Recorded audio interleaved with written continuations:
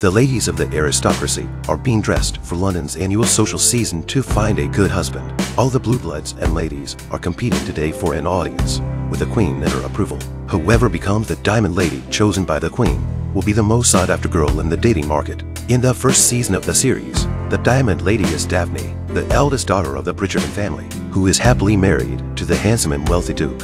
Her older brother Anthony, who is still single, will also be solving his marital problems in the second season. As the eldest son, Anthony is responsible for the honor of the entire Bridgerton family, so he wants to find an impeccable marriage partner. So Anthony collects all the marriageable girls in town and arranges to meet them one by one. But at the end of each meeting, he ruthlessly scratched out the names of the noble ladies. These girls were either not good looking or not well-mannered enough.